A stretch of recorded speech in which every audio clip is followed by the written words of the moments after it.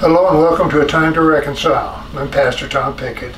Thank you for joining with my wife and I today as we record this sermon message in our living room to share with you. It's a special time of year, as you know. It's the time of the birth of Jesus. That's the day on the 25th that we, as a church, celebrate the birth of Jesus. And it's a time of joy and peace, and the love of God is expressed. Today's title is The Birth of Jesus. It makes it a special time. The coming of God into the world, bringing the light of God into our darkness, giving us hope when we had no hope. This is the God that we love and serve because He sent His Son to us. It's our Father. This is Father God's love, who sent Jesus to us to save us and not to condemn us. Well, Jesus was prophesied to be born of a virgin woman from the lineage of King David in the town of Bethlehem. Now we're going to be looking at those prophecies, then we're going to be seeing those prophecies come to pass in real time in their day. Before we do that, please join with me in prayer as we pray together. Our dear Heavenly Father, we thank you so much for Jesus. He's our hope, He's our life, He's our light. He gives us a meaning for being. Relationship with God is something that's possible, it's new, but it's real. And it's happened because our Father sent you to us, and He's reconciled us to you through your death and your resurrection. Thank you, dear Lord Jesus. And we ask and pray your inspiration and guidance and direction with this message. We thank you for it. And it's in the precious and holy name of Jesus that we pray, and all together we say, Amen. Well, let us begin with a couple of prophecies then in Isaiah. If you'll turn to the book of Isaiah, I'm reading from the NIV version.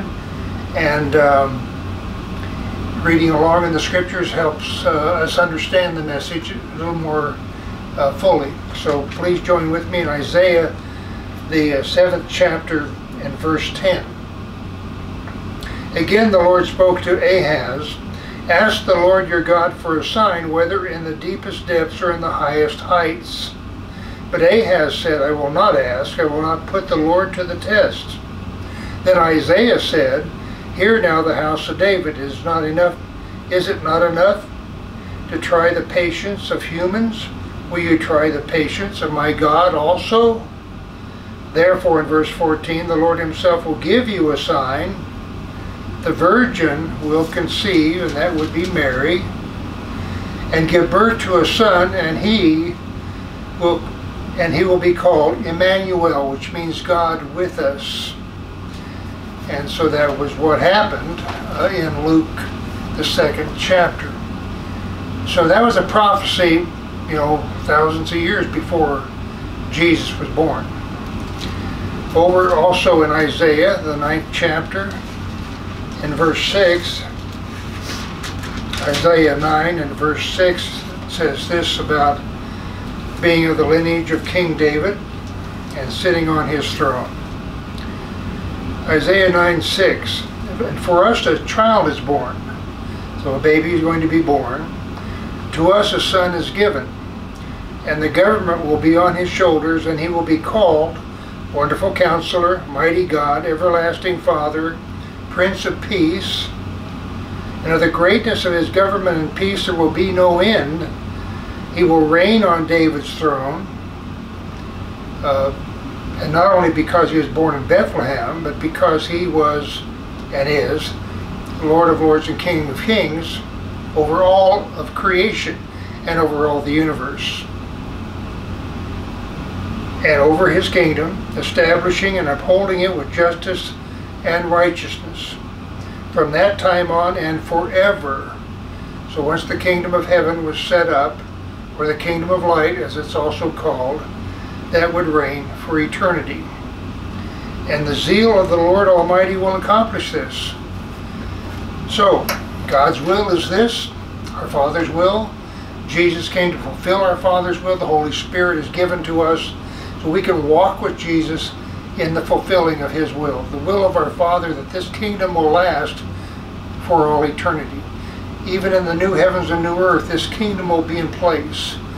So we can have that hope and assurance that the will of God will be done and has been done by Jesus Himself. And He wants us to join with Him in that today. Okay, let's go to Micah, the 5th chapter now, talking about Bethlehem. Micah, the 5th chapter,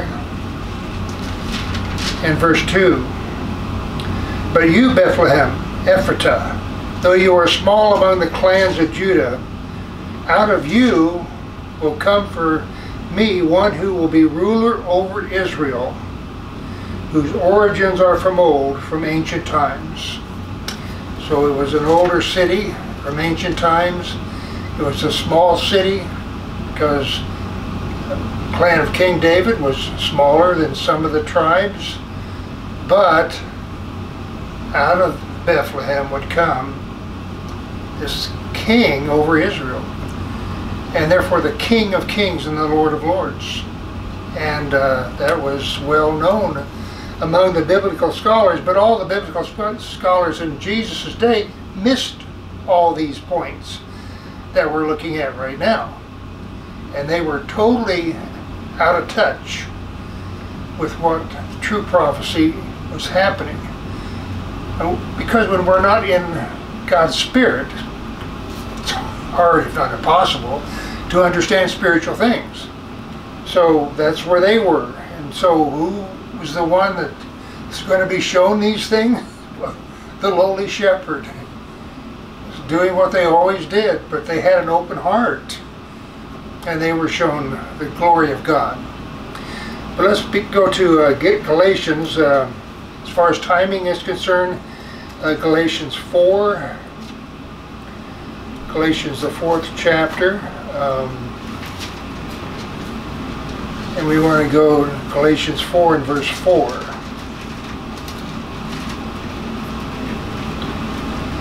Galatians 4 and verse 4.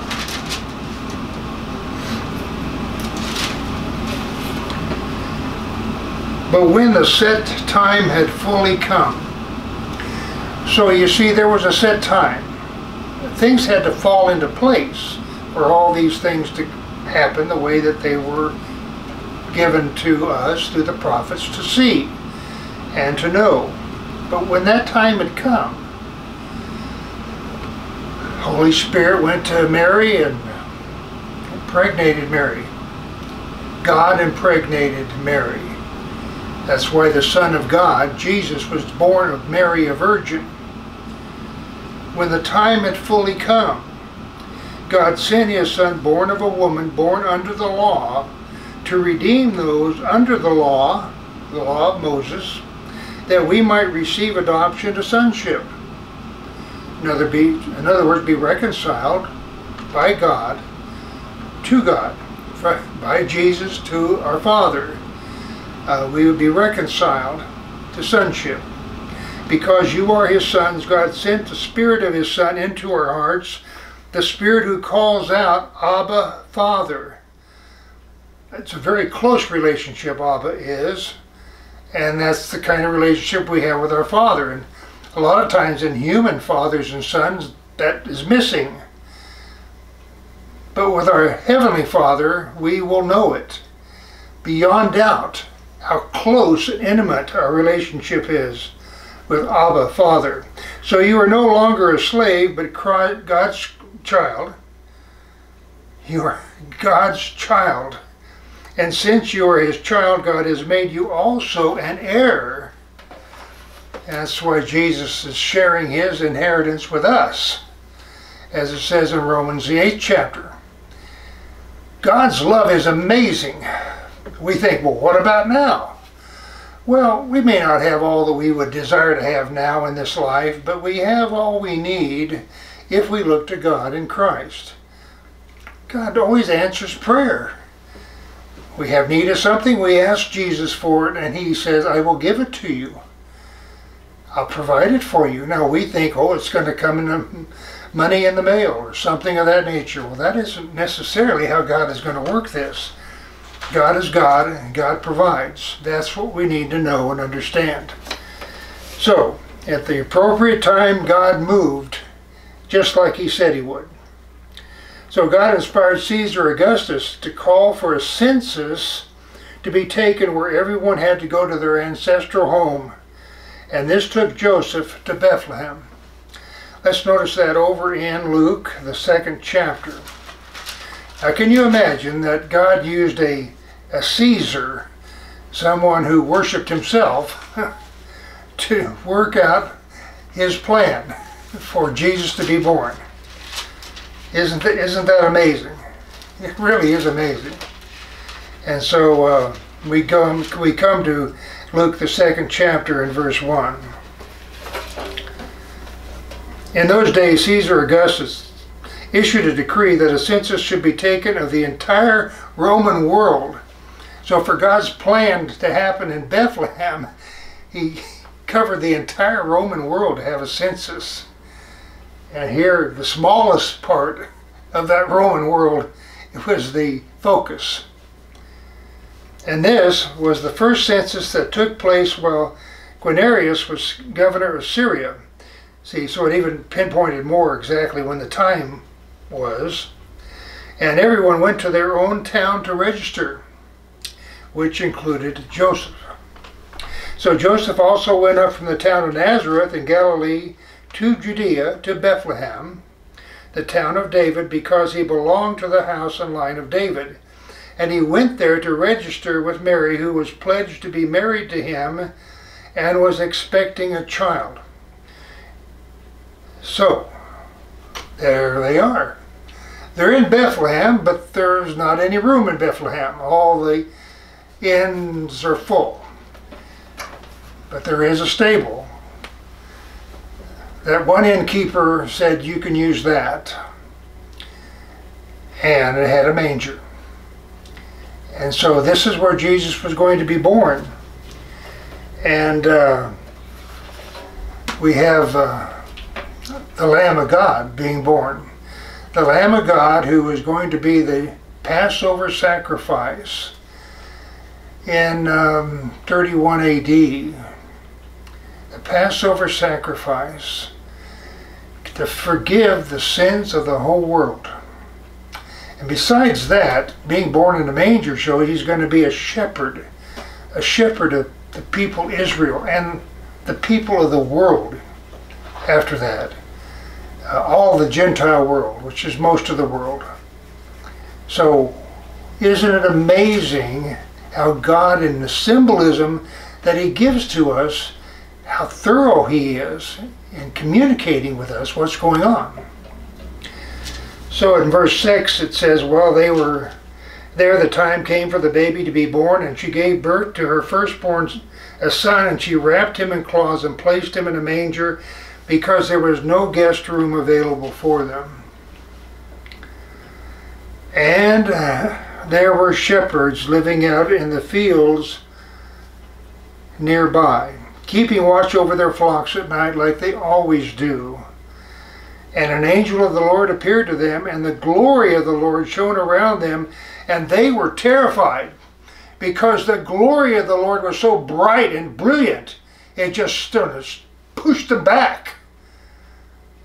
And you and I would be terrified as well. This is abnormal. This is out of bounds. But it was the glory of God that those angels showed to them, the shepherds.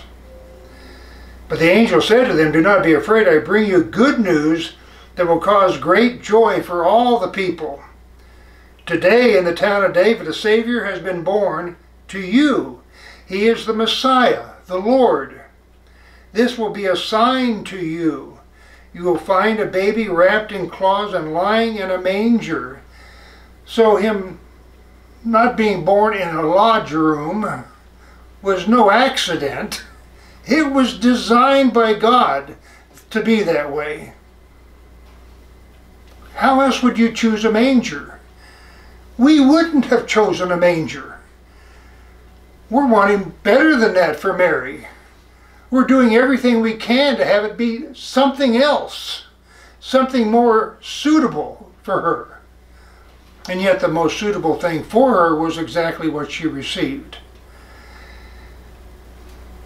So suddenly, in verse 13, a great company of the heavenly host appeared with the angel praising God and saying, "Glory to God in the highest heaven, and on earth peace to those on whom his favor rests." And if we understood properly, we'd realize that his favor rests on all of us in Jesus. It's just that some of us don't look and we don't see, and therefore we don't understand. But it's there. It's there for everybody to look and everybody to see. But the devil doesn't want anybody to see, so he blinds our eyes and gets us all distracted in all manner of things, so we can't see the most glorious thing that's ever happened on the face of the earth up to this time. So in verse 15, when the angels had left them and gone into heaven, the shepherds said to one another, that was interesting. No, they didn't say that. They said, "Let's go to Bethlehem." That's what they said. They were told where it was they needed to go to see this child, and that's what they wanted to do. So we can be thankful for the shepherds and their humility to hear the word of the angel and to then respond to it positively. And that's what we need to do today when the Holy Spirit taps us on the shoulder. He says, "Hey, you need to go here or there or do this or that for God's glory." So let's go to Bethlehem and see this thing that has happened, which the Lord has told us about. So they hurried off and found Mary and Joseph and the baby who was lying in the manger. And when they had seen him, they spread the word. So they became the first evangelists ever concerning Jesus. Well, I guess John the Baptist was, well, he wasn't but a babe yet either, so they still are the first ones. Yeah, I hadn't really thought of it exactly like that before, but yes, they were the first evangelists. John the Baptist came along later concerning Jesus. So they spread the word concerning what had been told them about this child.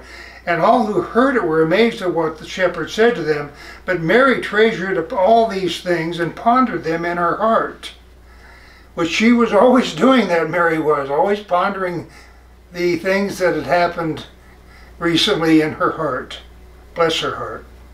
The shepherds returned, glorifying and praising God for all the things they had heard and seen, which were just as they had been told, which is exactly the way it is with us today when we respond to the things we've been told in the Word and in the Spirit. So we realize, you see, that Jesus has been born. And so we realize that this is a wonderful thing. You see, Jesus was born to be our Savior. He was born to be our shepherd. Let's notice him being our shepherd over in John the 10th chapter. John 10 verse 1. This is very important for us today, how he's the shepherd over all of us in the Spirit today.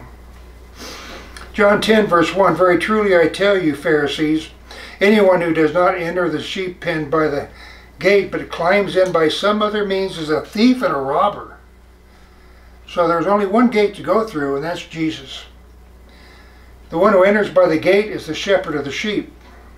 The gatekeeper opens the gate for him, and the sheep listen to his voice, and he calls his own sheep by name and leads them out. When he has brought out all his own, he goes on ahead of them, and his sheep follow him because they know his voice.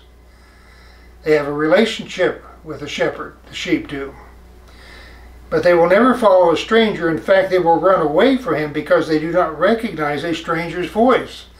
And that is true in all manner of relationships. And it's especially true in this relationship between Jesus and us. So Jesus used this figure of speech, but the Pharisees did not understand what he was telling them because they weren't spiritually connected. They were telling Jesus he didn't belong there, that he was someone who was misrepresenting God. Therefore Jesus said again, "Very true, Very truly I tell you, I am the gate for the sheep, and all who have come before me are thieves and robbers. In other words, they didn't tell the truth, and they weren't connected to God in the Spirit. But the sheep have not listened to them. I am the gate. Whoever enters through me will be saved, because he's the way of salvation. They will come in and go out and find pasture. The thief comes only to steal and kill and destroy. And that's what we have mostly in our world today, is the devil's mantra of stealing and killing and destroying. I have come that they may have life and have it to the full. The spirit life in us is much more wonderful than anything else we can possibly imagine, because it will go and increase into eternity. I am the good shepherd. The good shepherd lays down his life for the sheep. That's why he's a good shepherd. He gives his life for the sheep. The hired hand is not the shepherd and does not own the sheep. So when he sees the wolf coming, he abandons the sheep and runs away. Then the wolf attacks the flock and scatters it. The man runs away because he's a hired hand and cares nothing for the sheep. I am the good shepherd. I know my sheep, and my sheep know me. Just as my Father knows me and I know the Father, I lay down my life for the sheep. Hallelujah and amen. I have other sheep that are not of this sheep pen. I must bring them also. They too will listen to my voice, and there shall be one flock and one shepherd. The reason my Father loves me is that I lay down my life only to take it up again. No one takes it from me, but I lay it down of my own accord. I have authority to lay it down and authority to take it up again. This command I received from my Father. So that's what he did. He came to lay his life down on the cross and to raise it up again at the resurrection. And that was the will of our Father. Praise God. So Jesus was also the light of the world. Over in John, the first chapter, we see that very clearly over in John, the first chapter.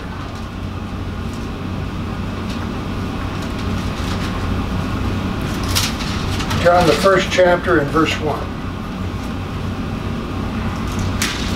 In the beginning was the Word, and the Word was with God, and the Word was God. He was with God in the beginning. So it goes to show you that Jesus was God before he was Jesus.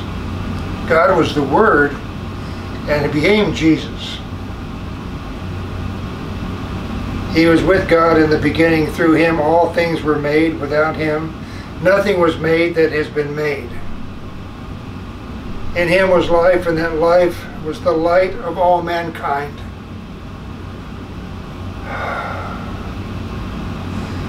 God's love is amazing, isn't it? Why would God do this for us, his creation? It is a hard thing to know, except that God loves us so much he would do that. Wow. Amazing. And yet here we want to curse God and kick him around, blaspheming. It's just horrible. Why would we do that? Well, the devil, that's what the devil wants us to do, and if we're listening to the devil, that's what we're going to do. That's why we need to repent. If we ever have any sense about what's going on, we need to repent of that attitude, for sure. Verse 9, the true light that gives light to everyone was coming into the world. He was in the world, and though the world was made through him, the world did not recognize him. He came to that which was his own, but his own did not receive him. Yet to all who did receive him, to those who believed in his name, he gave the right to become children of God. And that is the goal for his coming. To have our sins forgiven, to be reconciled to our Father, to become the children of God. Children born not of natural descent, nor of human decision or a husband's will, but born of God. The Word became flesh and made his dwelling among us. We have seen his glory, the glory of the one and only Son who came from the Father, full of grace and truth. Just like we would want God to be. Full of grace and truth. In other words, completely full of the love of God. And a humility that astounds us, that he would lay his life down like that, in that manner. Amazing, amazing love. So, here we are. What do we make of all this? Where do we go with this personally? What is the conclusion for our action today? Well, let's go to 2 Corinthians, the 5th chapter, and see what it says and ask for us to do with such a great truth and reality as this. 2 Corinthians, the 5th chapter, verse 14. For Christ's love, God's love sent us, so Christ's love compels us, because we are convinced that one died for all, and therefore all died, as we have talked about. And he died for all, that those who live should no longer live for themselves, but for him who died for them and was raised again. Amen. Verse 16, so from now on we regard no one from a worldly point of view. Though we once regarded Christ in this way, we do so no longer, because we see the spiritual connection. Therefore, if anyone is in Christ, the new creation has come. The old is gone, the new is here. And all this is from God our Father, who reconciled us to himself through Christ and gave us the ministry of reconciliation. So now that we have the Spirit of Christ living in us, we are a new creation. And therefore we say, oh, okay, that makes us the children of our Father. And then our Father tells us, now I want you to go and be with Jesus and participate with him in his ministry of reconciliation that he has done for you and me. In other words, to give our testimony. Verse 19, that God was reconciling the world to himself in Christ, not counting people's sins against them. That's the only way you can reconcile. Sin has to be forgiven. And he's committed to us then the message of reconciliation. Our Father has, Jesus has, the Holy Spirit has. This is our commission. And going to all the world with the gospel is to teach them about the gospel, which we've been talking about, which includes being reconciled to our Father, which we cannot have any other way except our sins be forgiven. Hallelujah, praise God that we are now the children of our Father. In verse 20, we are therefore Christ's ambassadors, as though God were making his appeal through us. He wants to, he desires to, he will do that. We implore you on Christ's behalf, be reconciled to God. Yes, be reconciled to God. That's the story that comes from the birth of Jesus Christ. Be reconciled to God. For God made him who had no sin to be sin for us, so that in him we might become the righteousness of God as his holy children. We thank you, dear God, for giving us Jesus. We thank you for the birth of Jesus, that we can celebrate it and recognize how it changed world history and made the time go from BC to AD and changed the way the whole world looks at government and the future of the kingdom of heaven on earth and in the new heavens and new earth that are prophesied to come. Now we have a responsibility as the children of our Father to go to you, Jesus, and to be your ministers of reconciliation, and to have the Holy Spirit tell us the timing of things as to when we should say to people, be reconciled to God. We have a responsibility in a dark world to speak the truth, to speak the wonderful truth of God's love in us. And we ask and pray, dear Lord Jesus, that you'll help us to do that and to share that good news with others, that the whole world will know that our Father God loves us so much, because He wants us to be His children for eternity. We praise you. We thank you. In the blessed and holy name of Jesus Christ we pray. And all together we say, Amen.